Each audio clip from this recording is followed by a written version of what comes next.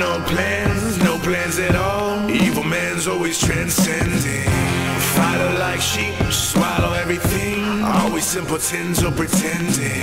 We got no plans. This is your moment of clarity from LeeCamp.net. I don't mean to alarm you right at the beginning of the episode. It's not very polite. It's like walking into someone's apartment and immediately pointing out the spider in the corner or the dump on the carpet.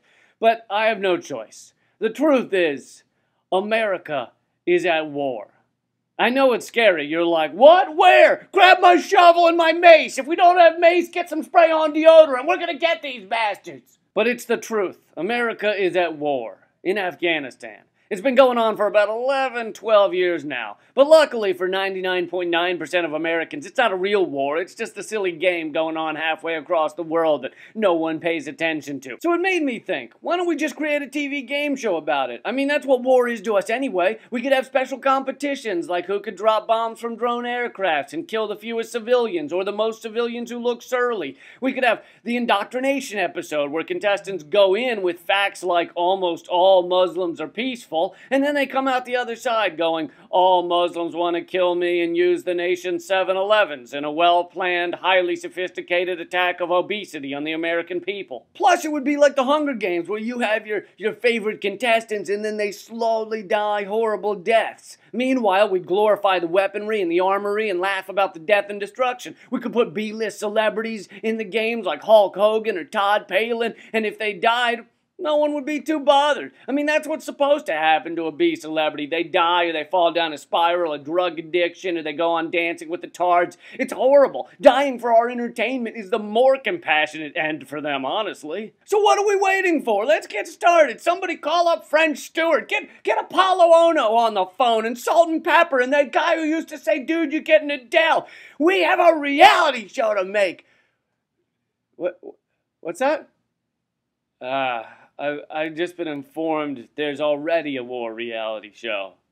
Comes out in a few days on NBC and stars Todd Palin and one of the dudes from the boy band 98 Degrees. And I know that sounds like a bad dream you had after you ate some old shrimp scampi. All we'd have to add is your third grade teacher, but apparently it's a cultural nightmare we're all having.